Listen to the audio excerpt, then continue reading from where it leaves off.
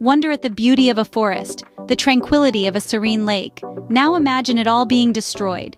Human interference, whether it's deforestation or pollution, is causing irreversible damage to our natural world. Imagine the countless species of animals losing their homes, the air filled with smog instead of the fresh scent of pine.